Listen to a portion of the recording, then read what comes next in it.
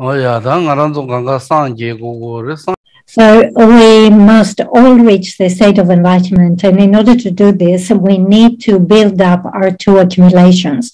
Without amassing the accumulations, there's no such thing as obtaining the state of enlightenment. Therefore, we should take every opportunity to build up these accumulations. We say that we are Buddhist, and therefore these objectives are very important for us. Now, unfortunately, we're all very busy, so we cannot say that I'm going to dedicate, like my prime activity is to build up the accumulations of merit. We all have to go to work. We are busy with many activities. We have responsibilities. We have to raise up children, take care of the family, and so forth.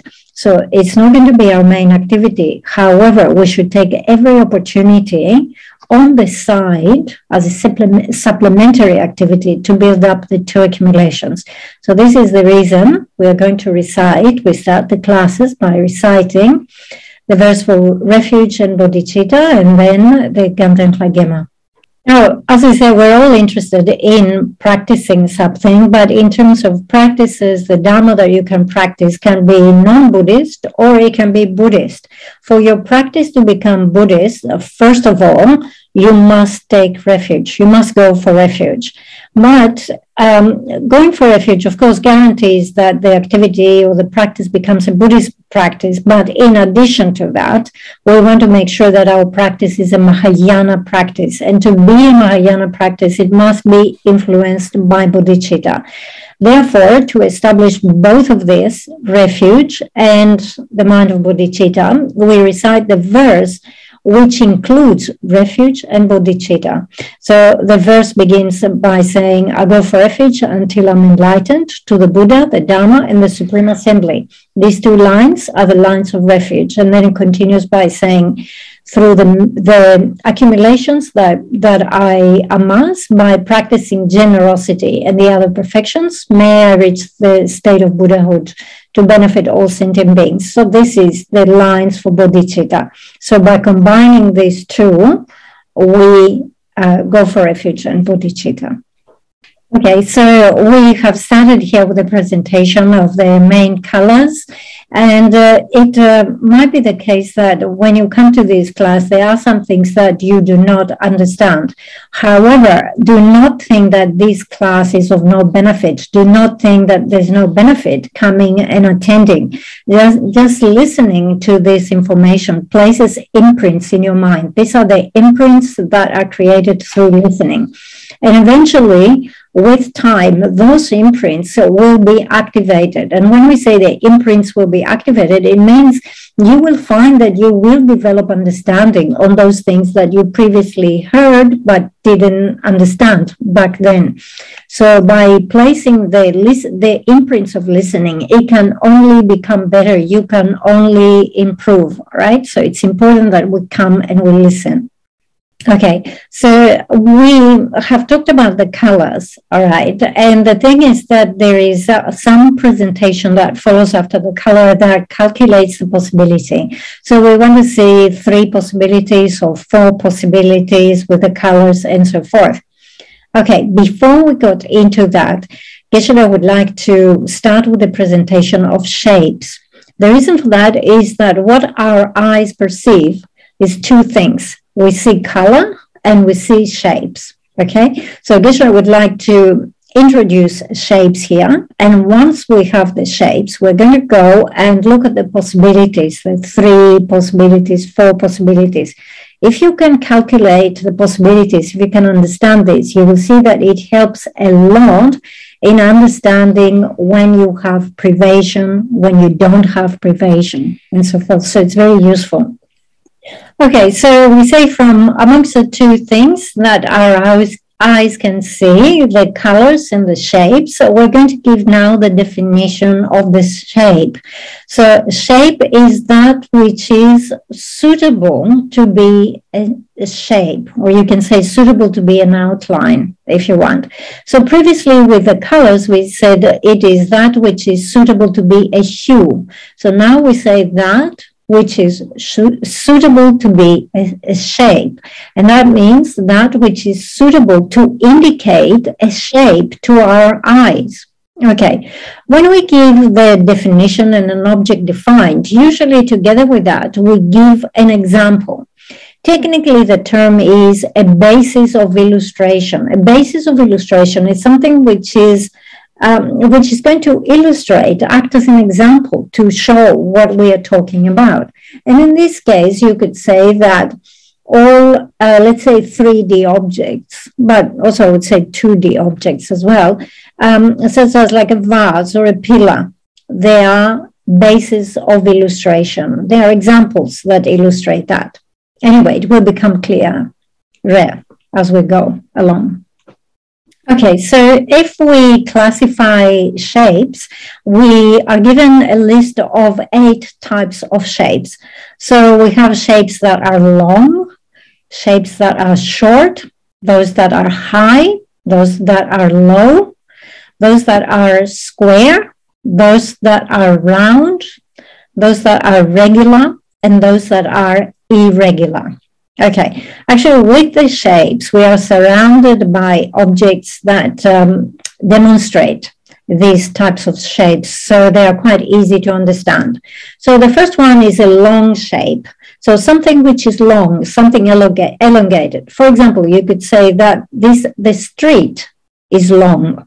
Or you could say, for example, the string, a piece of string is long. Or you could say that a river runs for a long distance, it's a long river, and so forth. The opposite of that is something which is short. So short meaning, it's not long, it's quite short. Okay, the next one is high. So high here indicates that you're going up, you gain some height, and therefore you have high. And then the opposite of that is low. Okay, the next one, or you could say it's short, yeah? The next one is square. Square here indicates something that has 4 sides. Okay. The next one is the round. Okay, so the round here is to be understood as something globular. So imagine something like a sphere, for example, but also a cylinder. Yeah, so you have a cylinder, it is round, but it's a tall round thing. Okay, so in the round we have 2 understandings. Then we have the regular and the irregular. Regular here indicates that you have all the parts complete. So for example, if you have a vase and all the parts of the vase are there, the vase is not broken, it's not damaged, right? So you have a regular complete shape. So the opposite of that, if there are parts that are missing, they are broken, or, it has, if it hits something and let's say, the round part has caved in, it has been, how do you say this, mishandled, right? Okay, so all of this indicates irregular shape. Okay, another interpretation or another understanding of the terms regular and irregular shape is that regular refers to an even surface. So even here, it means like, something like that is flat, is not creased. Okay, so that is a regular, flat, even surface. And the irregular is an uneven surface that is restricted or pinched, right? Confined. Okay, so that's another interpretation of the terms regular and irregular. Okay, so we want to come in here, bases illustrating this, in other words, examples. So for the first one, we have the long shape. So if you want to give an example, many people ask, what is the longest shape that I could have? Giving the example of the longest thing. Obviously, different people would give different answers here. Some, for example, say that a river is the longest. Other people would say that a road, a street is the longest. Okay, so different people give different answers. Okay, so Geshe is asking you, which one would you say is the longest? Are you going to say, for example, is it the water in the river? Is it a road? Are you going to posit something else? What do you think? Great Wall of China. Sorry? The Great Wall of China. Well, yes, but the Great Wall of China is only found in China, whilst you have water that flows from countries before it reaches China. It even comes to China and then it keeps going. So you could say there is water that is longer. It runs for longer than the Great Wall.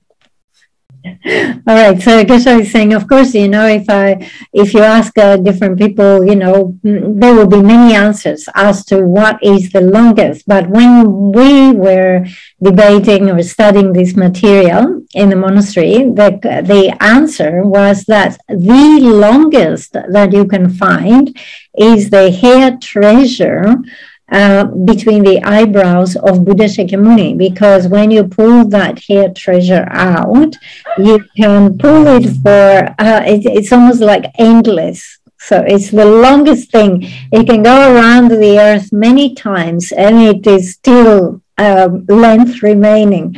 So Geshe was saying that's the longest example we can come up with. Of course, whether, you know, it's in accordance with reality, whether it's real or not, cannot say.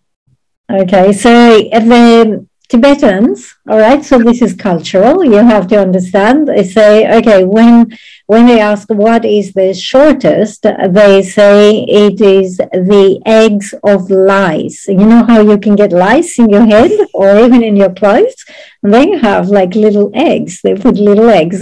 So those eggs of the lice, or the nits, you know, the little ones that come out of there, are the shortest. Okay, so that's the Tibetan example. What's your example of the shortest?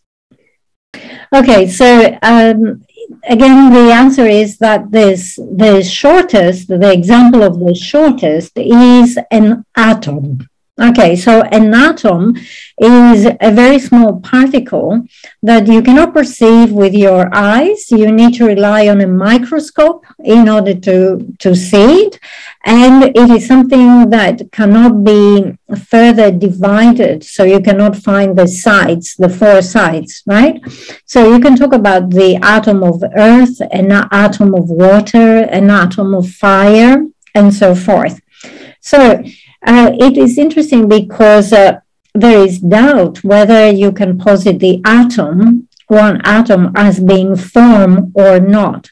If something is form, then it must be suitable to be form. So suitable to be form means suitable to indicate form. So suitable to indicate form means that suitable to be seen by your eyes as form. But since here we're talking about something which is so small that your eyes cannot see, and you have to rely on the microscope to see it, there is doubt whether the atom or those tiny particles should be posited as form or not. Anyway, they're giving us the example of the shortest thing. So, Geshe was saying, still, you know, an atom is something that our eyes can see by using the microscope, the lens of the microscope, isn't it? So, you know, at the one end of the microscope, you have the atom. On the other end, you have your eyes, and your eyes can see it by relying on the microscope, right?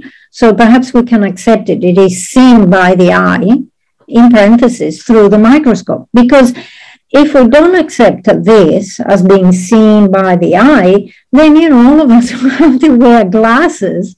Like for Geshe, for myself, you know, to see different forms around me, I have to wear my glasses, isn't it? So my eye sees the forms by relying on the glasses, but we accept this. We have no problem accepting this. So perhaps we should accept the microscope also, whatever the tiny things seen in the eye through the microscope. Okay, so now once we start saying that we rely on the glasses to see different objects, You can get tinted glasses. So the glass themselves might be yellow or green or black. All right. So then actually that affects the color of the object that you see, makes it yellowish or green or black. So now there is to be investigated whether you see correctly in this way, you see the object.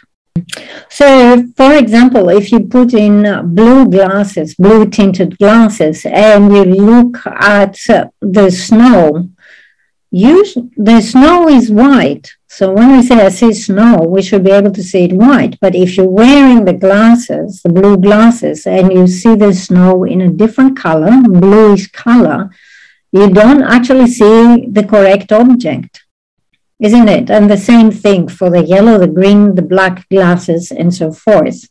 Okay, so Geshe was saying, yes, this is an issue to take into consideration, that you don't see the right object, or the object that you see does not really exist.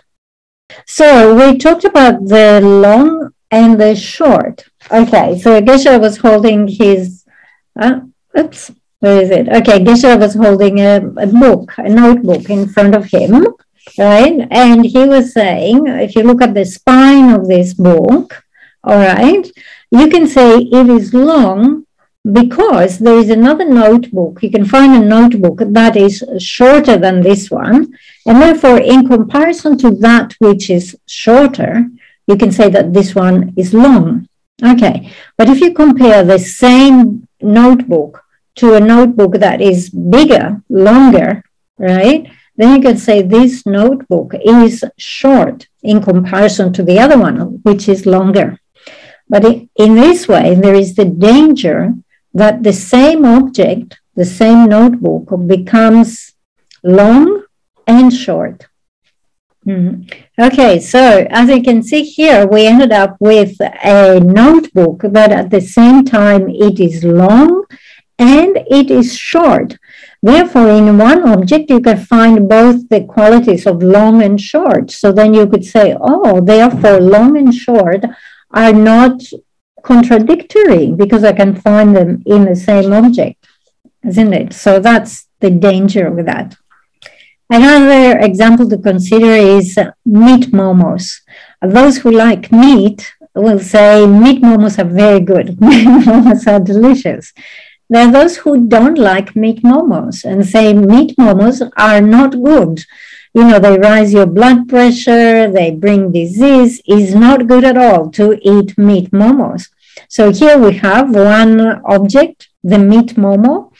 You can say I have 100,000 people who say they're very good. I have an equal number, 100,000 of people who say, no, it is not good, it's bad. So one object, again, at the same time is good and bad. So that is problematic, right? Because usually these two things are opposites. But here we say good and bad exist in the meat momo. So the thing to keep in mind here is that all phenomena are posited through the process of interdependence. The process of dependent origination means every phenomenon is posited in comparison to something else, in relation to something else, by depending on something else, isn't it? There is no entity, there is no phenomenon that is posited without depending on something else. So this actually, to think about that is quite beneficial. It helps us understand a bit dependent origination, interdependence. All right, so we understood a little bit about the shapes. So we're going to go back to what we say to look at colors and see whether there are 3 possibilities, there are 4 possibilities, and so forth. It's very important to calculate the possibilities. But to do this, you have to have 2 objects. So you have to bring in 2 colors. And once you bring 2 colors, you want to examine and you say, are there 3 possibilities between these colors? Are there 4 possibilities between these 2 colors? Are those things opposites or contradictory? Or are those things the same. Okay, so here we have 4 questions.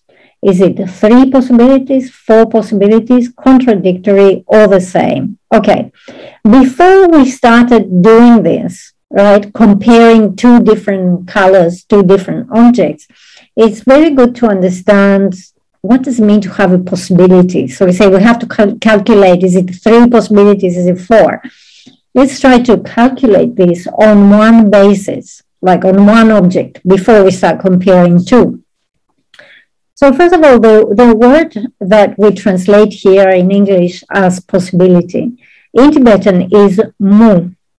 And mu is the word that is used to, it's like the border between 2 fields, right? So one person has a plot and the other farmer has another plot. And in between these fields, these plots, there is a mu. And mu here indicates a delineation, a border, because the border will make you decide, are you going to go this way or are you going to go that way? Okay, so this is the etymology in Tibetan. So it's the border, the delineation. Okay, so we're looking at one basis, meaning just one object. All right, and we want to see whether it is both.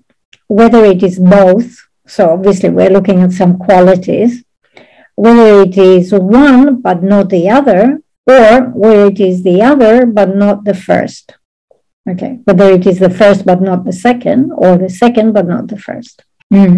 Okay, so you know when we said that you have 2 fields, right? You have 2 plots, and in between you have the mu, or you have the border. Okay, so that border there is a common border. So it's a border for this field, but also it is a border for that field, isn't it? Because it's in between the 2. Okay, so this is how we can say that you can have something which is both, because this is the border for this and the border for that. Okay, now there are other cases where you can say, no, this is only the border for this. So this is how like the possibilities are calculated. Okay, now we say that we are looking at whether there are 3 possibilities or 4 possibilities, and then we mention whether they are contradictory or whether they are the same. So before you are able to give any of these answers, you must understand what does it mean to be same and what does it mean to be contradictory. So Geshe would like to explain this. All right, so let's understand what it means to be the same. Literally, it is translated as same meaning or same object. So the same. Okay, so here we are comparing 2 bases, 2 things, all right? And we say, if you can find a common basis, now common basis means something which is both. And in addition to that, if you have the 8 doors of privation. So last week we did those 8 doors of privation, isn't it? So if you have both of those things, then you can say that these things are the same. Okay, so when we explain the 8 doors of privation, we say you can talk about 8 doors of privation, and you can say about the 8 doors of privation mutually for each other. So we're not saying mutually for each other, just the 8 doors of privation. Okay, so let's give an example here of 2 things that have the same meaning, or they are the same. Okay, they refer to the same thing. Okay, you know, for the moon, we have different names, alternative names. All right, so one of the names of the moons is the one having white light. And another name, again we use for the moon, is the one that has cooling light. So we're looking at these 2 names, possessing white light, possessing cooling light. So first of all, we want to say that actually the 8 doors of privation are all present here. If it is white light, it is cooling light. If it is cooling light, it is white light. If it is not white light, possessing white light, it is not possessing cooling light. If it is not possessing cooling light, it is not possessing white light. And if it exists as white light, it exists as cooling light. If it does not exist as white light, it does not exist as cooling light, and so forth. So we'll calculate the 8 doors of pervasion. Okay, so we tick this one. The other thing that must be in place is that we must find a common basis, meaning something which is both. So an example of that is, look at the moon. Is the one possessing white light, and it is the one that is possessing cooling light. Okay, so it fulfills all the criteria. So we can say that possessing white light and possessing cooling light are the same meaning. Okay, so let's look at the other possibility, which is to be opposites or contradictory. Okay, for things to be contradictory or opposites, first of all, they must be different. And in addition to be different, it must be impossible to find something which is both, a common basis. Okay, to give you an example, right hand and left hand. Right hand is different from the left hand. Left hand is different from the right hand, isn't it? These two are different things. And it is possible to find something that is both right and left hand, isn't it? So therefore we say these two are opposites, they're contradictory.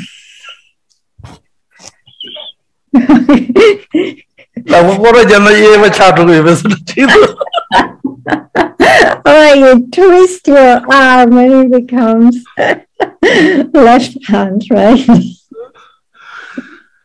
Labo yeba di gatu ni yeba yimba matoko yomba chaya yo mare yomba di gatu ni yomba yimba mat yeba chaya yo mare. These are ye niga yingi yo mares. No, it doesn't matter how much you twist it and you turn it. Your left hand will always be the left hand, and the right hand will always be the right hand. And you cannot find something which is both the right and the left hand. Okay, and even you might be thinking, if I cross my hands over, right? So I take my right hand and I'll bring it over in the left side, and I'll take the left hand and I'll bring it over to the right side. Still, it is my right hand, all right? So it will always be my right hand, even if it is over there on the left side. Okay. All right, so let's go here to see what it means to have 3 possibilities. Okay, so we're going to compare 2 things. One is color. The other one is white color. And we want to see how many possibilities are there. And we say there are 3 possibilities. The first possibility is something which is both. Something which is both means something which is white color and it is color.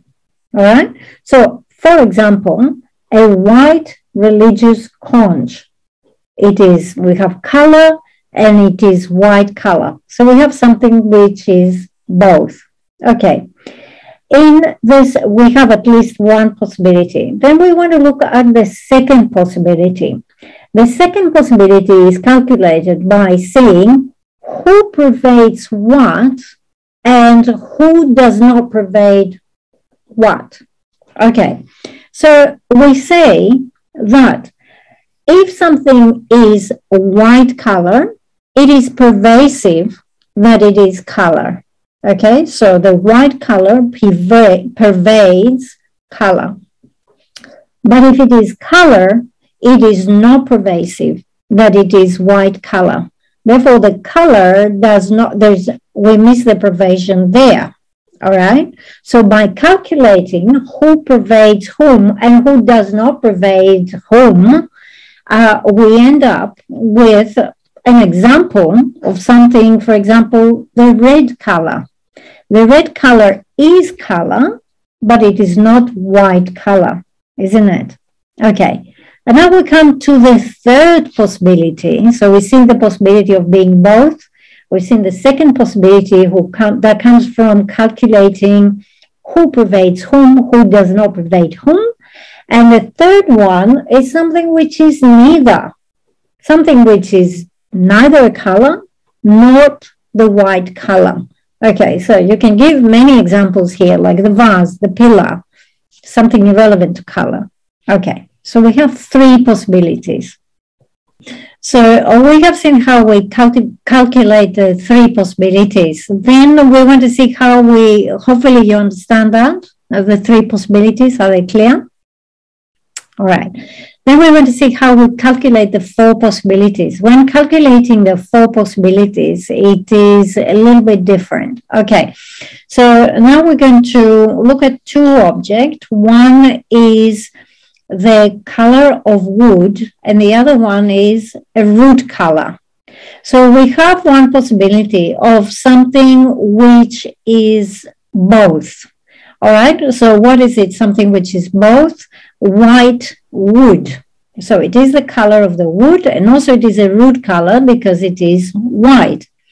Okay, we have something which can be the color of the wood, but is not a root color. So for example, black wood. It is the color of the wood, but black, we know it's not a root color. Okay, we have something which is a root color, but is not the color of the wood. For example, the white conch, because it is white, it's a root color, but it is the color of the conch, is not the color of the wood. Okay, and then we have something we have things that are neither. And here you can give examples, for example, the vase, the pillar, many things. Okay, so Geshe was saying, okay, let's look now at the example of trying to calculate how many possibilities are between color and white. We want to first of all see if we can find something that is both, something which is color and it is white. Tell me.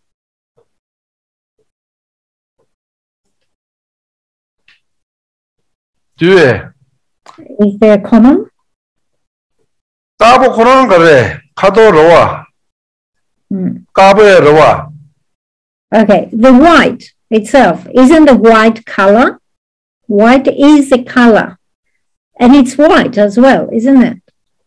Can you find something that is not it? So, for example, the color of a white flower. It is white and it is color, isn't it? It's both. Okay, so you can see we have a lot here. You could also say the color of white wood. Okay, so the color of the white wood, it is white, and also it is a color. And there are many things that are not it. For example, the color of a white house. It is white, and also it is color, isn't it? Okay, so usually, you know, the traditional answer is the color of the white snow mountain. Okay, you can say both because it is white and also it is a color. So we found that which is both. So now we have to calculate who pervades whom and who does not. Now, previously, when we gave the example, we were working with color and white color, isn't it? And when we came to calculating the second possibility, we want to see who pervades whom. And we say, if it is a white color, it is pervasive that it is color. It is a color, always it's a color, isn't it? But when it is a color, it doesn't always have to be white color, right? So there's no pervasion. If it is a color, it doesn't have to be white color. So, for example, it can be black color. Black color is a color, but it's not white color, isn't it? So there we calculated a possibility of something which is another possibility by calculating this, the pervasion.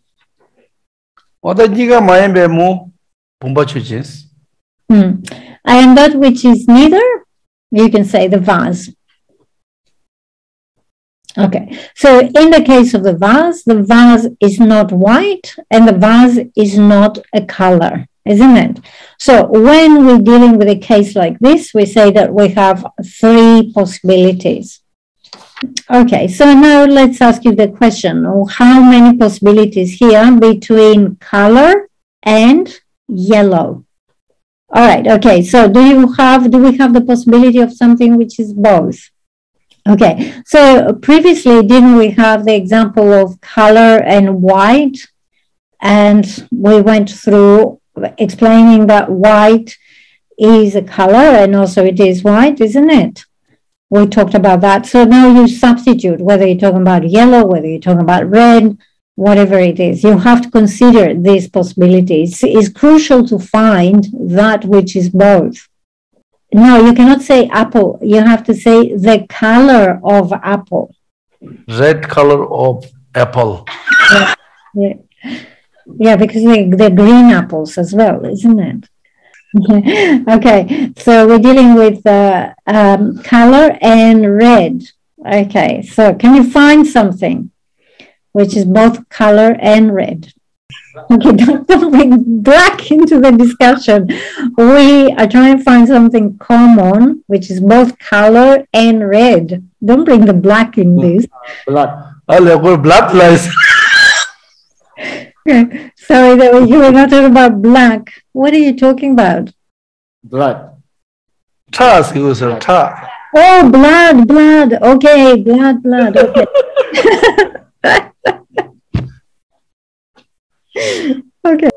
Because when you say blood, if you just say blood, it could be plasma, which is white, or it could be the red cells, or, the white cells and the red cells of the blood. So you have to be more specific.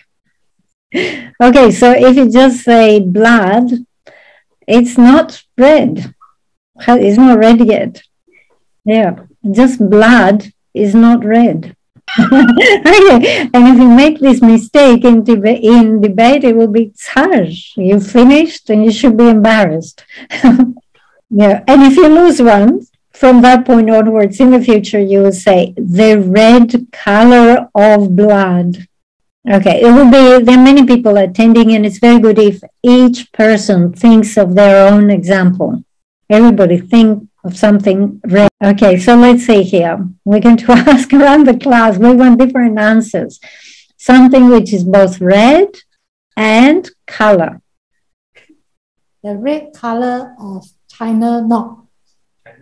Okay, Geshe's monk.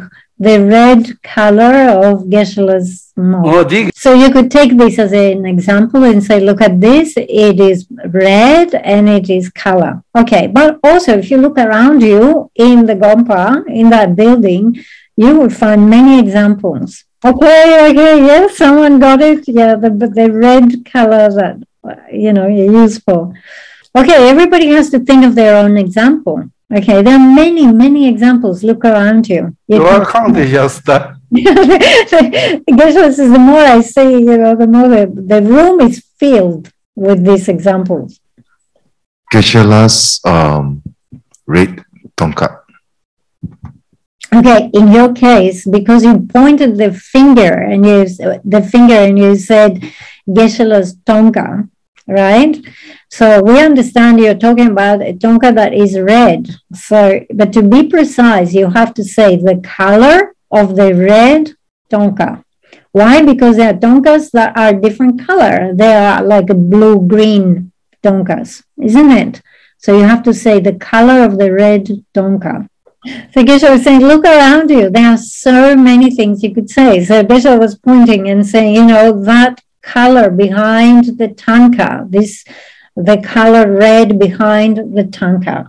Or you could say the color of the red lights in the Gompa. Or you could say the color of the red shoes, the color of the red hat. You even have red coffee in Singapore, the color of the red coffee, the color of a red fish, the color of a red dog, and so on. Look around you. There are many, many examples. So it's actually very good to try and do this, because the more you do it, you come in with more and more examples. And the more examples you discover, the easier it is to quickly identify an example of that. Like at the beginning of the conversation, we just had one example and we were just holding into that example like we couldn't find another. And now we find so many. So that is a difference. Pay attention to this. It makes a difference. Okay, the other thing that we have, the next thing we have to calculate is the pervasion. Who pervades whom? Okay, so we say if it is red color, it is pervasive that it is color. But if it is color, it is not pervasive that it is red, right? Isn't it? There are many colors. There are colors, but are not red. Okay, examples? Can you give an example of something which is color, but it's not red? Okay, so whatever, I didn't hear the example, but whatever it was, it's correct answer because it is a color, but it is not red. Okay, so it's like this before. We have said that everything that is white, all of the white things, they are color, all right? But not everything that is color has to be white. So in other words, you ask the question, tell me, give me something that is a color, but it's not white. Do I have colors that are not white? Okay, so we keep alternating here between the white and the red sometimes. Anyway, let's say we are discussing the red. If you say not the red, don't talk to me about red color, right? Okay, so take away the red. But there are so many other colors left that are not red. But they're colors, isn't it? How many colors are there apart from red? All right, okay, let's put the colors aside. So let's look at another pair of things. Human and Singaporean human. Okay, all right. Do you have something that is both? When I say, do you have something which is both, I want you to come up with an example of something which is a Singaporean human and also a human. Okay. So Geshe says, all of you. And then at the end of the sentence, says, most probably. So most probably all of you here. Okay, so you're Singaporeans there, right? The people who are present there in the class. And you're humans, aren't you? So we have this possibility of being both. You are a Singaporean person and you are a person, a human. Okay, all right, the next thing we have to calculate is the pervasion, like who pervades what and what does not pervade the other. Okay, so if someone is a Singaporean human, it is pervasive. It is necessary that this person is a human, isn't it? Okay, so Singaporean human pervades always means necessarily is a human. But if someone is a human, it does not pervade that it has to be Singaporean human, isn't it? Geshe was saying there is at least one example of someone who is human and is not Singaporean, myself in this class. Actually, you will find many examples, right? Many possibilities of being human, but not being a Singaporean human. All right, many people in India, all of them. There are people in Germany, humans in Germany. There are humans in France and so forth, right? So there are many humans in different countries, different places that are not Singaporean humans. Many examples. Okay. So, all right, now we have to find something which is neither. Something which is neither means is not a Singaporean human and is not a human. So when you hear that, it's like stop looking among humans because we want to find something which is not a human, right? So start thinking about mountains and stones and, I don't know, trees and what have you, something not human. Okay, another example. we want to see the possibilities between momo and food. Okay, so there are actually many types of momo. Like you can have meat momo, vegetarian momo. Like if we use the word dumplings, right, for the momos, like in Singapore you have sweet momo, you have white momo, you have yellow momo. All of those things, they're momos or dumplings, and they're food. Did you find something which is both a momo and food? Okay, and also there are different types of momos in terms of their shape. There are some that are round, there are some that are like flat momos. They're all momos and they're food. All right, so if we want to calculate who pervades whom, what would you say?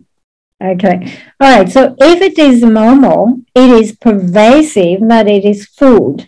If it is food, it is not pervasive that it is momo. It's not always momo, isn't it? Food. Okay, give example. Something which is food, but it's not pervasive. It doesn't have to be momo. Okay, I'm giving you here a menu of every item in the Tibetan menu. You should name a lot of Singaporean foods that you have. Char kway teow, laksa, chicken rice. Okay, so what are we saying here? We're saying that these examples here, they are food. These things are eatable. They are food. All right, so by doing this, we actually come to understand what is the relationship between food and momo, because we understand that not every type of food is momo, and there are many things that are food but are not momo. And we come to sort of like identify all these examples of food which is not momo. And so that is very beneficial because we understand different categories of things, right? So just as we do here between the example of food and momo, we can do it with color and white color. Okay, so Geshe is saying, I'm going to tell you that there are three possibilities between color and yellow color. Okay, so Geshe says, I've told you already, there are three possibilities. You tell me what is both. Okay, so someone gave the example here of the yellow banana, but we can come up with many examples other than these. For example, the color of a yellow piece of cloth. The color of a yellow hat, the color of a yellow shirt, you can have the color of yellow hair, isn't it? Blonde hair, and so forth. Okay, so we identify something which is both. All right, let's not forget, what are the two things we're talking about? All right, so now the next one, who pervades whom? One pervades the other does not pervade the first one. Okay, so who pervades whom here? Color and yellow. Okay, so if it is yellow, it is pervasive that it is color. But if it is color, it is not pervasive that it has to be yellow. So give me examples of that which is color, but it's not yellow. There should be many. Color of the green banana. Okay, let's hear something else. The color of a blue pen. All right, so just like this, if you look around, you will find many examples. Okay, let's go to the last one, which is the possibility of that which is neither of those. So never forget what are the two things that we are comparing, because you have to come with an example of something which is neither of those. Yeah. Okay, something which is neither color, neither yellow. Okay. Color color maing in color Okay, no color, glass. Forget the color. Forget the color at all. It cannot be part of your answer because we say something which is neither color, no yellow. So forget about color. Okay. Well, forget about colors. And remember the first thing we said our eyes perceive two things. One is color and the other one is shape. And if now I'm telling you forget about colors, a safe area to go is shapes. So you can say, a ball or, something square, something tall. and so forth. Okay. Let's do one more. Okay, white color and root color. Okay, so we changed from the previous example because in the previous example we had color and then either the white, the red, the yellow, whatever, all right? But now we're talking about root color. So root color and white color. Okay. We have something which is both. Okay. You shouldn't just say milk. You should say the color. Okay. So we say it's both. So what are the two things? Okay. So we have given an example of the color of white milk as something which is both a root color and white color.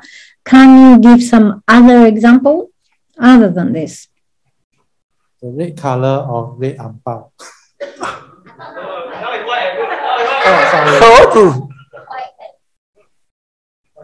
The white color envelope. White color of the envelope. Yes, this is good. All right. Okay. Good. Okay. All right. The second thing to calculate is who pervades whom. So on one side, we have the white color. On the other side, we have the root color. Who pervades? Which way is the pervasion?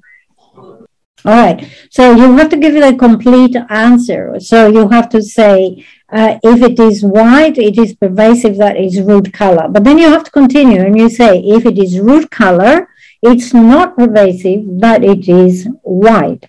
So if you say there's no pervasion in this case, the second case, you must be thinking of something. Give me the example.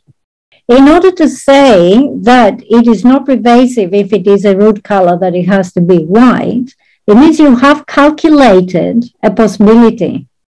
Give me the possibility of not that which is white, which is root color, but it is not white color. Okay, remember, we had given you a list of the root colors. Take out the white, so the items that are left in the list are root colors, but they're not white.